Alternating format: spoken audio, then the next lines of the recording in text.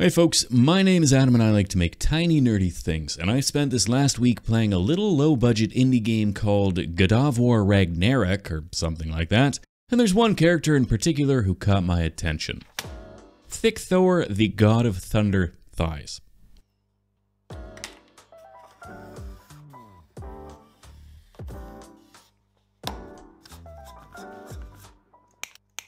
Now, anytime I try to create a human portrait, I tend to end up with a seriously oversized head. Today, to combat that, I'm going to try something a little bit different, and I'm going to make his head first. Starting with the head serves two main purposes, the first being that making the head first, I can build the rest of the body to suit the size of my noggin. What I usually do when I make a head is I measure the correct size of the head for the body, then I continue to build up the cheekbones and brow ridges and fatten up the jowls and lengthen the jaw until my original head is roughly twice the size of what I'd started with. By making the head first, it doesn't really matter how big my head is, since I can just make the body to match whatever random scale I end up with by the time the face is finished.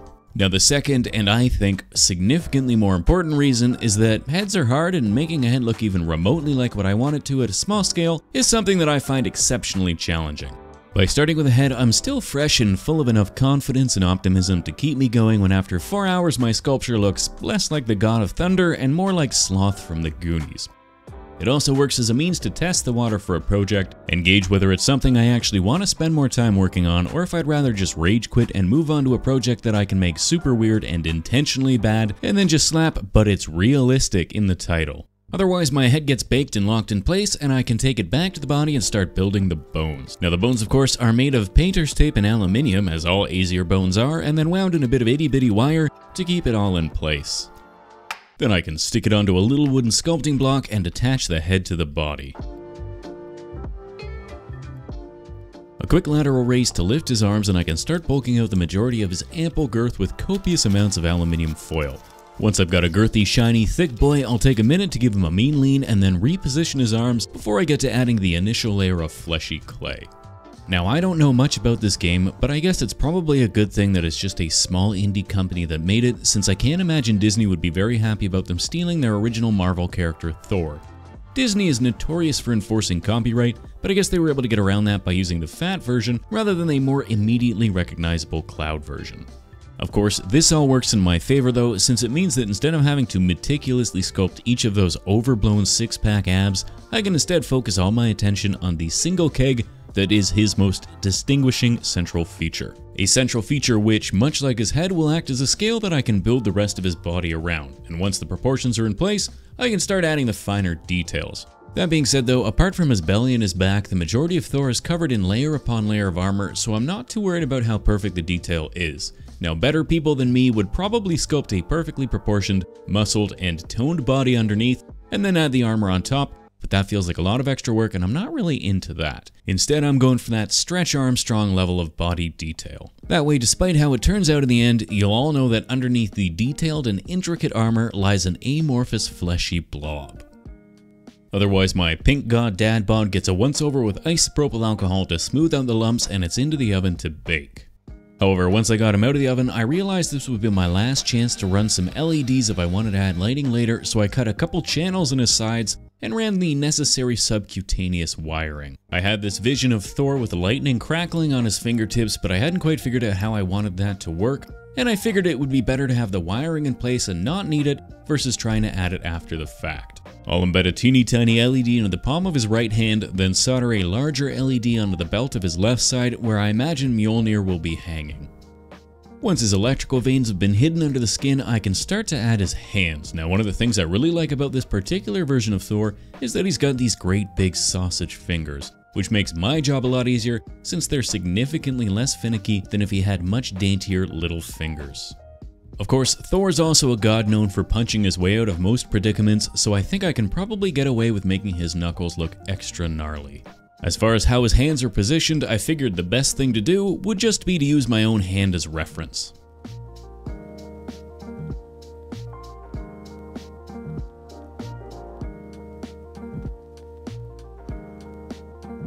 I decided that I wanted Thor's left hand to be hovering over Mjolnir, which will be strapped to his belt, and I'll position his fingers in such a way that it's clear he brought a hammer to a gunfight. Finally, I'll solder the aforementioned LED onto the wires, then pull the excess wiring down his leg until the bulb is sitting neatly on his hip. Otherwise, that's his fleshy torso finished and he's ready for some clothes. Now, Thor is very much rocking that autumnal layered styling, which means he's got a lot of pieces stacked one on top of the other. So to get his lower body started, I'm gonna give him a stylish pair of black cutoffs, followed by a pair of equally stylish knee-high leather boots. A slew of oversized wormy-dealies stuck onto his cutoffs will help give the impression of being tucked into the boots. Then I can add some easy texture by pressing a piece of textured fabric onto the clay.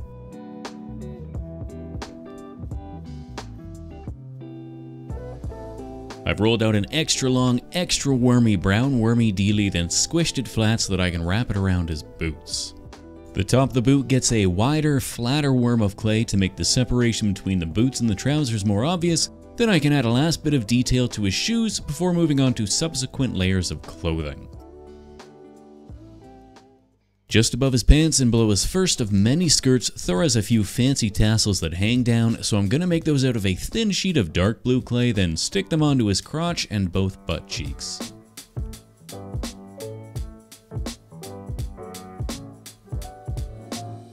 Next comes the first of his skirts, with the bottom one being only visible in between the separations of the top layers, so I only really need to make the small section in front.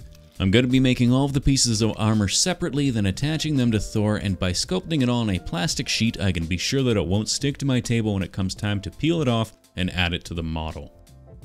A fair amount of the armor that Thor wears is embossed with swirls and runes and whatnot, but trying to make the intricate level of detail on each piece of leather makes my balls itch. So instead, you'll see me trying a slew of different methods to fake it. All in all, I think most of them work out pretty well, as long as you're willing to commit to the more is more method of detail. This has always been one of my preferred methods for adding detail to a model, since it relies heavily on just adding so much stuff that you haven't really got enough time to focus on any one thing in particular. Eventually, your eyes just start to glaze over, and everything looks blurry enough that you don't notice any of the slew of minor issues. Now at this point, I've got the first layer of his lower body finished, and I'm working on adding the bottom layer of his upper body before it all goes into the oven to lock the details in place. Now once I'd taken it out of the oven, I decided that his chest wasn't looking saggy enough for my liking, so I'll give him a quick chop so that I have a nice fresh surface to rebuild a much more impressive set of moves on top of. The first iteration was a bit too perky for my liking, whereas I think this set of bro breasts has a much more convincing looking sag. Now with his chest looking much better, I can get back to building up the layers. Same as before, I'll start with the bottom, however this time I'm going to completely finish his lower half before getting started on his upper body. Now the main section of his skirt is a weathered worn brown leather wrap that gets wrapped all the way around his waist, then followed by a similar but smaller embossed black leather wrap. He's got a couple cross-stitched leather hip huggers that help keep his muffin top in place, then it all gets held together with a slew of brown and black leather belts. Now, being a god, any of the metallic bits on his belts and his various accoutrements are of course made of gold, but I don't have any gold clay, so instead I'll make it all out of yellow clay, which should make it much easier to do the painting later on. Finally, a bit of extra muffin top support, followed by his big final boss double-stitched belt in the middle.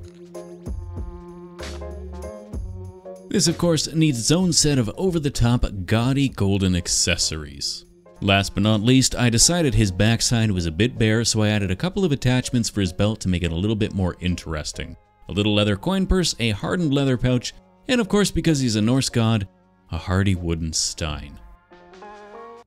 To start on his upper body, I made his little golden circlet and attached it with a tiny section of a leather thong, thinking that the majority of it would be hidden by his armor anyways, but I'll end up removing it and remaking the strap later. Then I can add the rest of his shoulder padding, followed by the first of 3 sets of leather pauldrons. The bottom layer is the least visible, so it gets rudimentary details, but I'll make sure to take my time and add lots of details to the other 2 sections, since they'll be right out front and very obvious.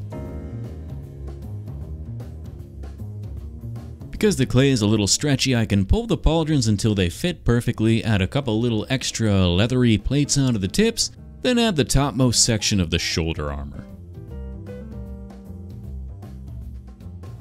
Some teeny tiny black wormy dealies tied into fake knots will be the well, fake knots, and then I can redo the aforementioned necklace strap before adding some fancy wrist guards. Then the wrist guards are held together with a couple brown leather straps with more shiny golden buckles. Otherwise, the only thing left to add will be his long flowing red locks. However, before I do that, I want to get the majority of his details painted onto his face, since it'll be a lot easier to do that before his hair's in place.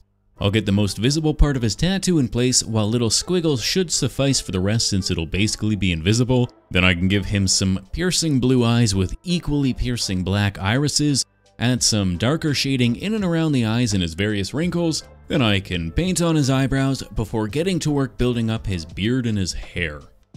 Now, it's definitely kind of a bummer to see this bald boy go, but at least I'm gonna work in stages so you get to see him develop a proper beard, then grow a mustache before finally sprouting a ridiculously beautiful head of red hair.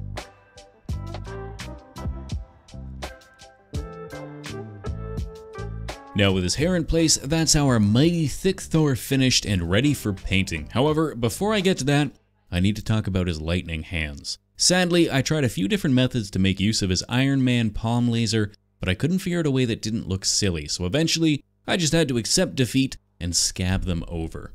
And with that, it's time to paint. Now I'll start where anyone else would and paint those nipples a bit darker before getting the creases of his exposed fleshy bits with a fleshy red wash before getting to work on his tattoos. Now, Thor's got a lot of tattoos, and I'm gonna treat them with the same care and attention to detail that I gave the leather embossing, which is to say that I'm gonna slap a whole bunch of haphazard squiggles and shapes in place, but do so much of it that unless you're really paying attention, you probably won't notice how much of a mess it actually is. For the rest of the painting, I'm gonna be using almost exclusively heavy washes over top. I like to treat the colored clay like a base coat or a really simple paint by numbers that tells me exactly what color goes where. It's also really handy because it means that I don't need to worry about getting into every nook and cranny, since if I miss painting one of the brown sections brown, well, I mean, it's still brown, it's just not the same color of brown. Now, once I've gone over all the sections with their color-appropriate heavy washes, I'll come back through with my opaque metal colors to add the shiny details. For Thor, that really only means painting everything that's yellow with an opaque gold.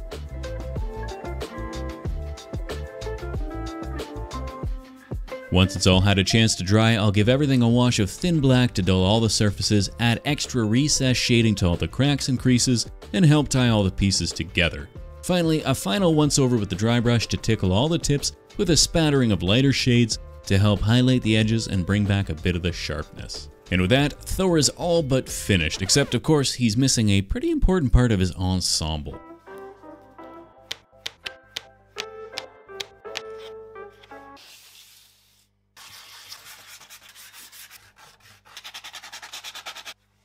Now, with the main body of Mjolnir made, I can drill a couple holes for a handle and for a mount, then start to add the detail.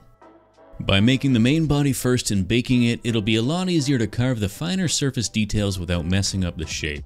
Also, the extra coarse sandpaper gives the clay a pretty terrific accidental hammer texture that was totally planned all along.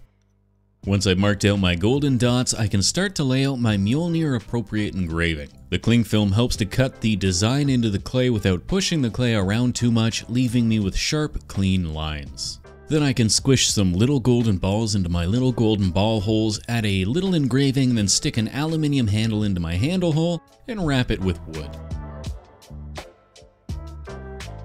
Then a series of little golden wormy dealies wrapped strategically around the handle and the base of the head will give me my golden filigree detailing, and then Mjolnir is ready for a silver paint job, some little golden highlights, and a nice black wash to bring out the details.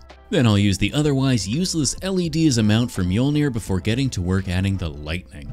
What's that? You thought I'd given up on the lightning? Never, I just wasn't sure how best to do it, and it wasn't until the very end that I was struck by a bolt of ingenuity. First, I'll drill a bunch of barely perceptible holes into Mjolnir and Thor's hands, and then run some tiny armature wire that I bent into lightning bolty shapes. Then I'll slowly and carefully cover them in a thin layer of this fancy translucent clay. But this isn't just any old translucent clay. No, this stuff glows in the dark. Now, with the hands of lightning and a belly that would make a laughing Buddha jealous, this Thicc Thor is finished, so all that's left to do is make him a base to stand on. Now there's more than a few high quality collector's edition Gudovwar statues out there, and they all seem to have similar bases with lots of runic stones surrounding a rocky outcropping. I'm nothing if not a shameless plagiarizer, so that's pretty much what I'm going to try and do here. To make the runic stones, I'll cut a bunch of blocky blocks of foam out of some blocks of foam, then carve some crude Nordic runes into the surface. To make these look a little rougher around the edges and more like actual rocky rocks, I'll toss them all in an empty container with a bunch of real rocks, then shake the shit out of them.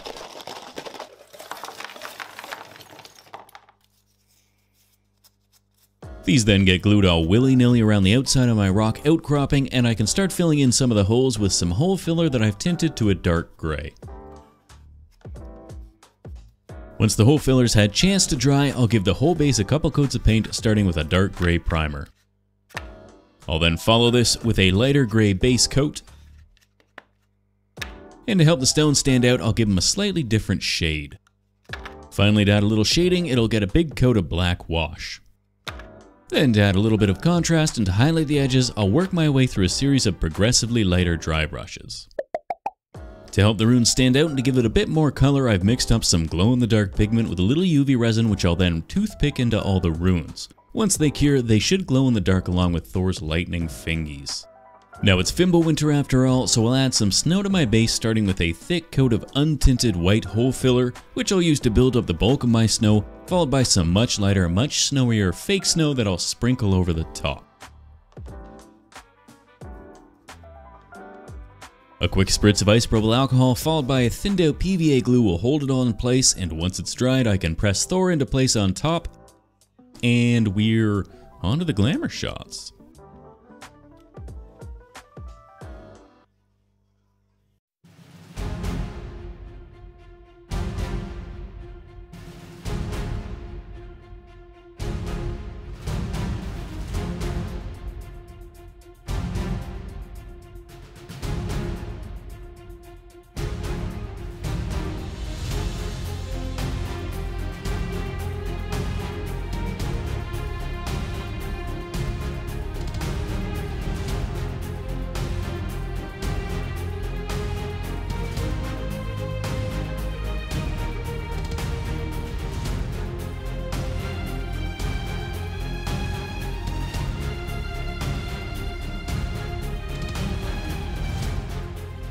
As always, a big old thank you to my patrons over on Patreon. You guys are the tits. And a very special shout out to my newest patrons, Mindstriker DJ, Alex, Kaiju Ramen Magazine, Meat Boy, Gentle Sana, Jonathan Royer, Perry Spectus, Llama Vices, Roger Stallings, Summer Nights Art, Beautiful Becky Babe, W Bronze, Dak Rug, Corinne Bradley and Daisy Devereaux, Lauren R, Perv Alpha Monkey, Tanya Dixon, Kaza Raw, Kane and Odin, Torby Torbson, Kappa Red, Isaac Burgett, and Lucy. You are the overstretched, underappreciated set of belts that keep this girthy belly of a channel in check. If you like this video, then sweet, right on. I'm glad. Otherwise, we'll see you next time. Cheers.